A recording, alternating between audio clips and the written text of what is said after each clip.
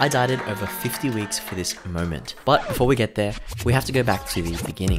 This is me at 4 to 5% body fat for the first time in my life. I've been dieting for 50 weeks in preparation for this bodybuilding competition where I was invited to compete against professional bodybuilders with the opportunity to receive my pro card if I won. What does it mean to get a pro card? Well, honestly, nothing at all, but for someone who has trained for 11 years, I compete in bodybuilding competitions like this every 3 to 5ish years as a way to keep me training long term. It helps me work towards something and it helps me see my overall progress. So for me, winning my pro card is more of a personal achievement and also so I can brag about it on my Instagram bio. So let's get that pro card, baby. Or not, but I guess you'll have to wait and see. Receiving a statue, competitor, number.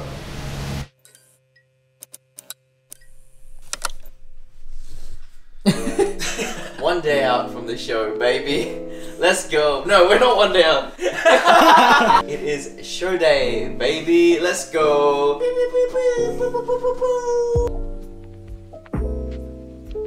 Yeah. Yeah. This is the best you've looked. Have I? Yeah. Yeah. I'm very happy.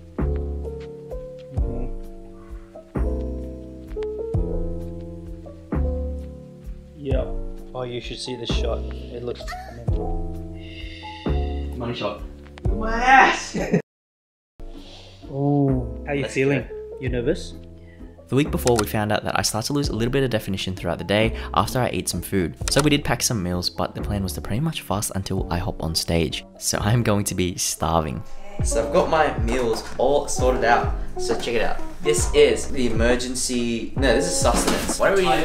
Tie over meals. That's just for the hunger. Yeah, so this is just for hunger, just fat and protein. Fat and protein won't affect the physique, hopefully. Otherwise, if I'm looking flat, emergency meals, rice, soy sauce, chicken breast for sodium, carbs, protein. Pre-workout meals, we've already got them like prepared. It's like salt, 3D, pump formula, and Frosties. 55 grams.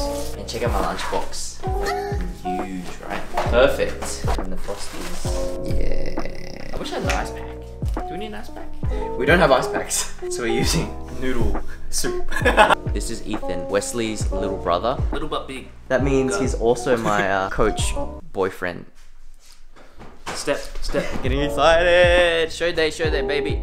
Show day, baby. We're on the way to the competition. Hype up. Yeah. There's gonna be a montage.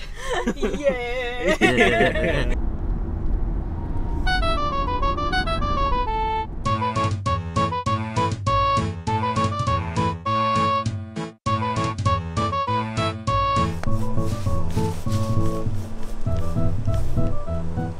So we just arrived at the venue. We are a little bit late for our 10, so we're just rushing over. And I got myself prepared. Oh shit! Which is the one that I got the tan yesterday on.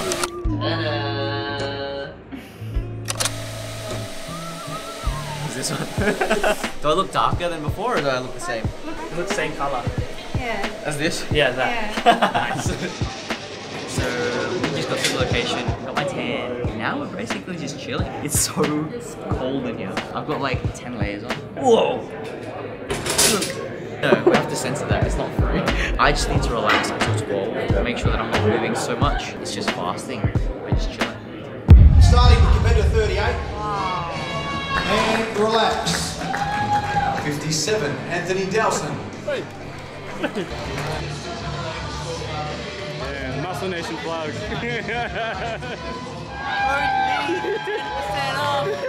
Per usual, shows are always a little bit delayed. Basically, I'm not on until like 12, so I think now we're just kind of chilling. I do gotta sip on water. I feel very chapped. I'm gonna go get some chapstick.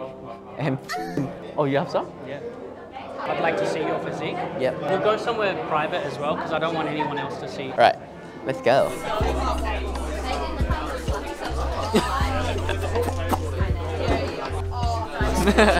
At this point, I was getting pretty damn hungry, as the time I was meant to be on stage kept getting pushed back and I still hadn't eaten anything yet. All we could do now was pretty much try to hold the conditioning until I hopped on stage, so we found a nice quiet spot to see how my physique was looking.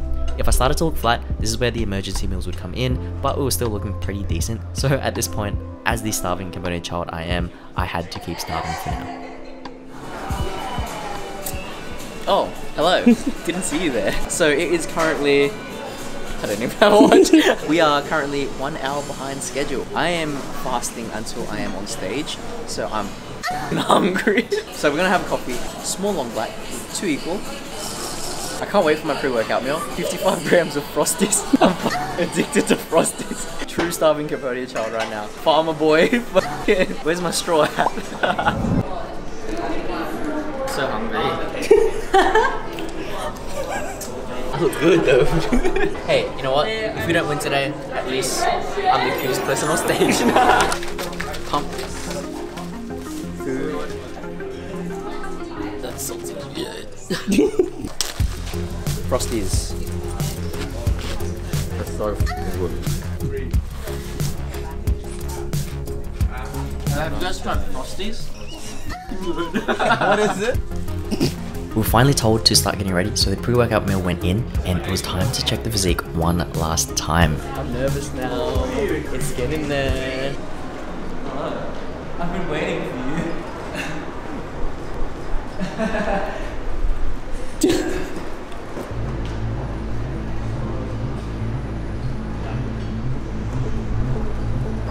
Happy with that?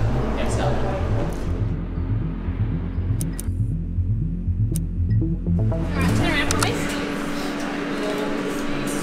fat ass.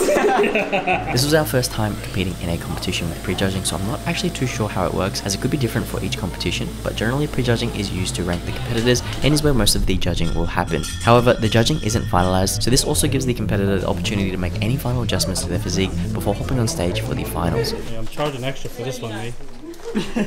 And so finally, after 50 weeks of dieting, I was about to hop on stage for the first time in 4 years.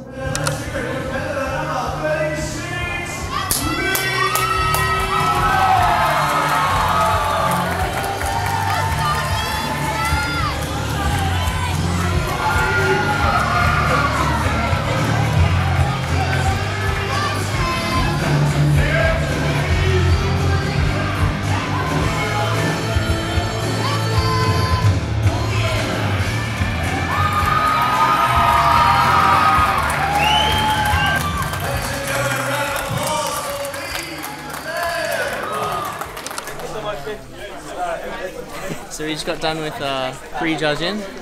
That was the hardest I've ever posed in my entire life. Oh my god, I've got my posing routine.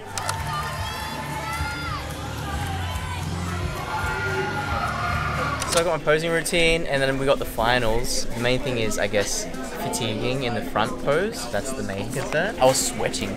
It's literally like a sauna out there. We're thinking about having an emergency meal, which is the carbs. After the prejudging, we noticed that we weren't quite sharp enough, and I was starting to cramp up on stage due to being so dehydrated. Just waiting until finals. Starting to cramp a little bit, so I got my quad stretched. So we're just doing physique check, about 6 more categories. Sorry, I just mooned you. My bad. Oh, he's dried out. He's dried out. Look at that. Oh. How's it look? Good. Better than prejudging? Really?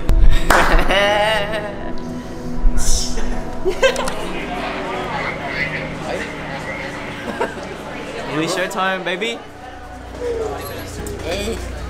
That's so good. Going up against professional bodybuilders was a completely different experience compared to when I competed before. They all looked amazing, they were all able to hold their poses for so long, and it was so intimidating. I'm not gonna lie, I've never had to hold these poses for that long before, so I was struggling to hold these poses as I was fatiguing so much. So with the finals getting closer and closer, I was getting more and more nervous, and I had all these questions in my head. Were we able to dry out enough? Was I going to cramp up on the stage? Am I going to have enough energy to be able to hold these poses? And how well would this starving Cambodian child do against professional bodybuilders? It's very hard for you to get those striations. They need to see that your thighs are under condition. So, yep. Change to Yeah, I just saw that. Just kiss.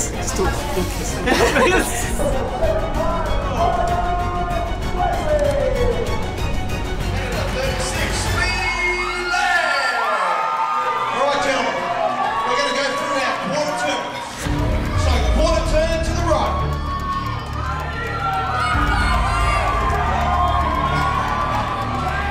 Quarter turn to the right.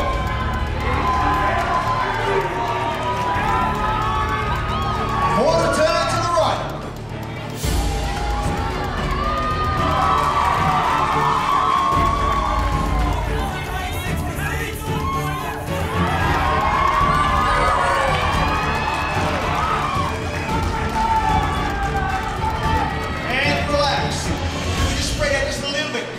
bumping arms here, no need. Right, we can see.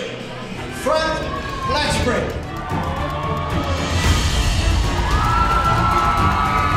Side, chest.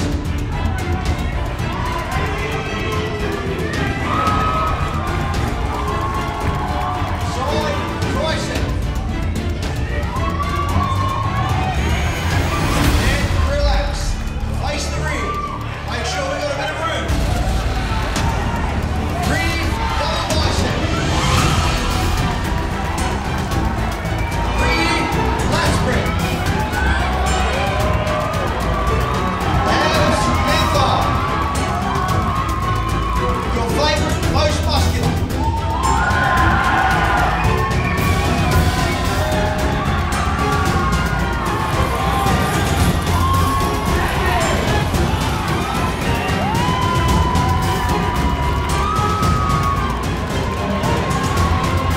And relax. Right, all pedals to the rear of the stage. We were all exhausted. The standard for this competition was unreal. The conditioning every single competitor brought to that stage was extremely high level and they all looked insane. So did we bring a package good enough to win? We all lined up and the judge announced the placings from 6th place to 1st place and we finally made it to the top 2. Please take that statue to our second place getter. Competitor number 36. And there you have it. We didn't win. But hey, I mean, I may not have been number 1 at this competition, but at least I'm number 1 at something else. But in all seriousness, that's bodybuilding. There will always be competitors who have more muscle, better shape and symmetry, and at the end of the day, it is a subjective sport. Was I disappointed at the time? Of course, I think anyone in my position would be. But the physique I brought this time around was definitely the best so far, and I'm beyond proud of myself. We did go on to compete in an untested IFBB show where I did get first call-outs against untested athletes, and unfortunately I didn't win my pro card at nationals as the pool of competitors was also very good. But before I could continue on and do my final show, I definitely hit that prep fatigue, and no matter what I did, I think my body definitely hit its limit after prepping for over a year. Could I have gotten my pro card if I did that final show? Who knows? But honestly, I don't think I deserve a pro card just yet. I think after seeing the discipline and work ethic of actual professional bodybuilders, I don't think I'm quite there yet. I'll be honest, I had nights where I binged and fell off my diet, I didn't practice holding my poses for long enough, and there is still a lot more muscle that can be built. Bodybuilding takes time, especially if you're doing it naturally. And sure, there are easier ways to win a pro card, but to me, a pro card is more of a milestone. I want to not only bring a professional level physique, but I want to be able to have that mental discipline as well. My prep next time definitely won't have to be that long since we know how much weight we need to lose, but it won't be for a very long time since I do need more time to build muscle. Until I can compete and bring an amazing physique without falling for cravings and cheating on my diet, and being able to properly reverse diet without gaining close to 20 kilograms post a show, that to me is the standard I hold as a professional bodybuilder. Got second place, unfortunately, for the gold class. But honestly, we looked really good. We beat pros. It's bodybuilding. It is what it is. Yeah. And this is against pros. Again, against pros. But the internet, it's going to be like, he came second! But yeah, it is what it is. And you know what I have to say to that? And that's it. The long-awaited show day vlog that I put off for so long that I got someone else to edit it for me. But thank you guys all so much for the love and support since I've started this content creation journey. Never in a million years would I imagine myself being in this position, and it's only going to get better. So from the bottom of my heart, I love you guys, and I'll see you in the next one.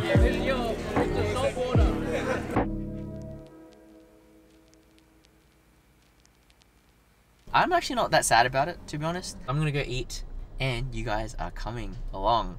So let's go. What? Sorry. Sorry.